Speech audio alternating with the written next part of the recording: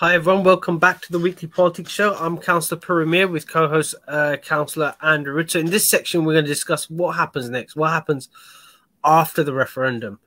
We're going to have the result one way or another on Saturday.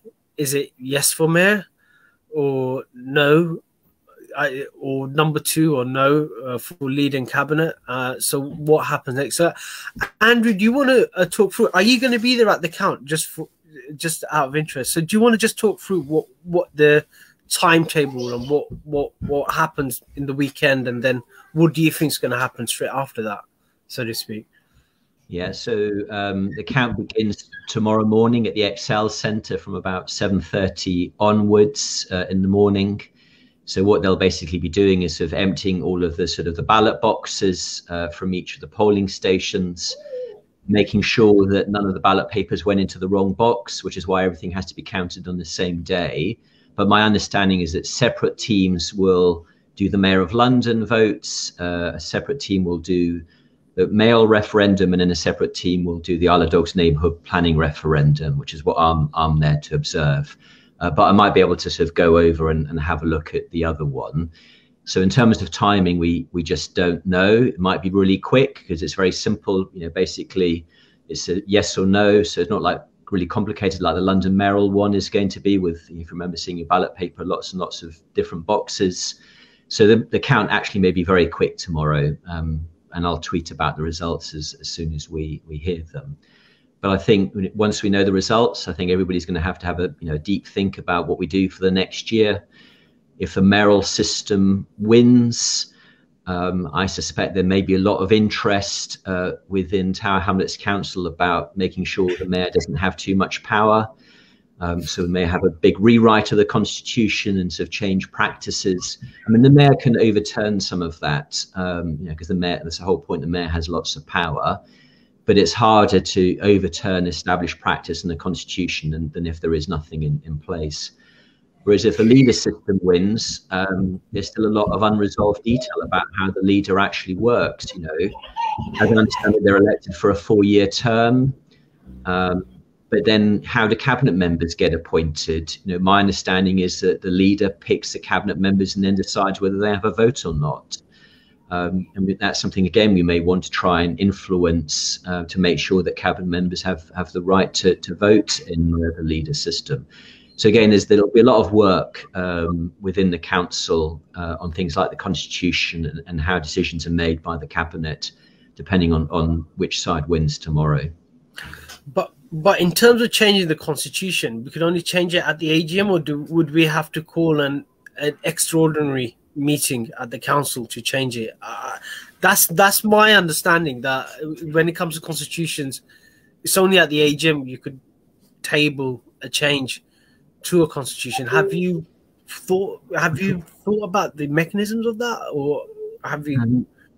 I thought we could change it because I know that we're making other, minor incremental changes, sort of tightening up the wording and other areas. So I thought we could do this at ordinary council meetings, but I'm not sure. And again, this is part of the problem is, as we've said before, this has been so rushed, is a lot of the facts and how this worked was still not very clear. What we do know is council officers have already been thinking about some of these issues. So they're also getting ready for this as well, depending on which side wins. This is if the leader system wins. I don't know if they're thinking about what happens if the mayoral system wins. But yeah, there'll have to be a lot of sort of thought about how it works. And we'll have to do some research about how does the leader system work elsewhere, or how can you, whether it's legally possible or not, I don't know, to constrain a mayor before they're even elected. So. Well, yeah, it'll be interesting to actually do that. You've been reading, just say on the weekend the mayoral system does win. Obviously, the discussion is going to be as to how can we have proper checks and balances to make sure that we don't have the issues that we've had in the past. Yeah. You've been reading all the commissioner reports, say in Liverpool. Croydon was a different system, but again, Croydon can happen.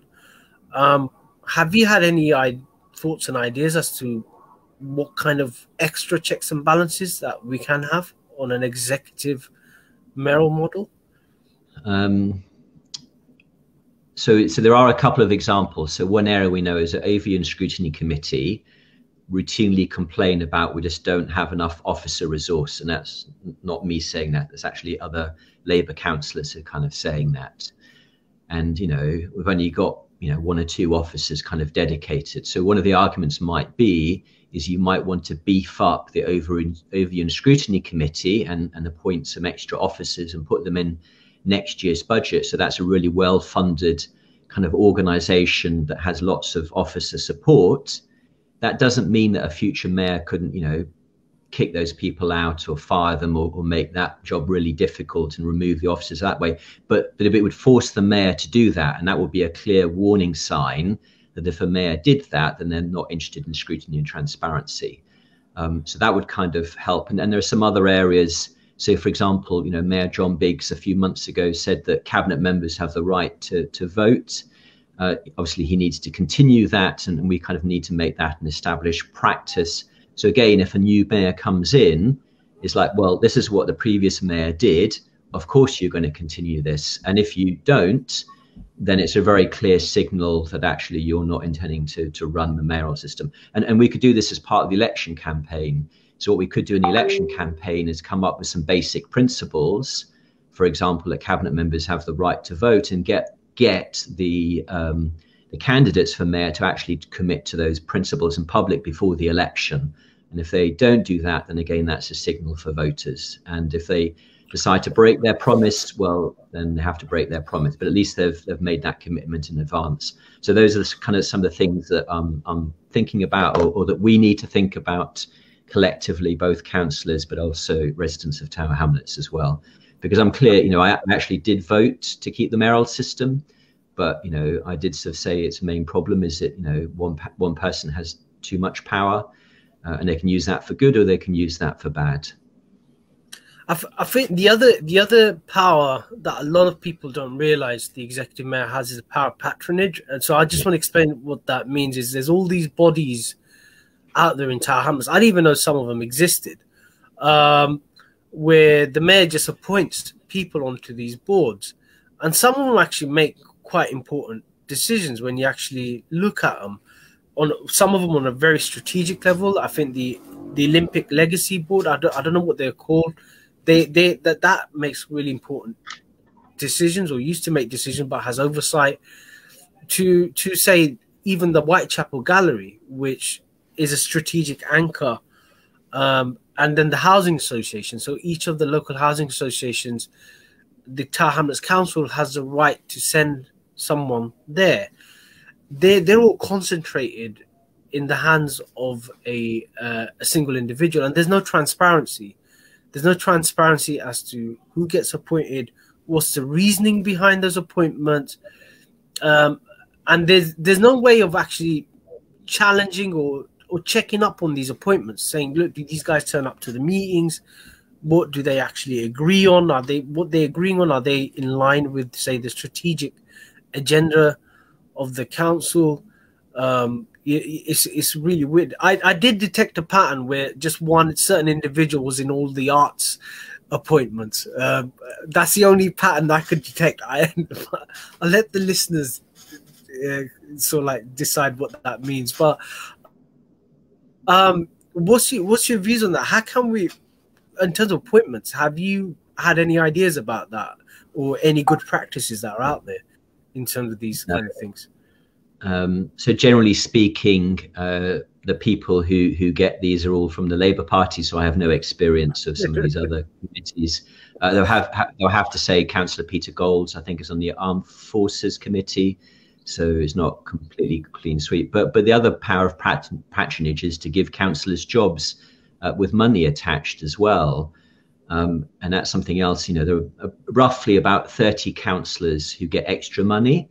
And from memory, I might have got this slightly wrong, about 15 of them, it's in the power of the mayor to give those people jobs, and the other 15 are kind of they're selected by their fellow councillors. So the chair of the Overview and Scrutiny Committee is normally sort of done by other councillors. Same with audit in principle as well.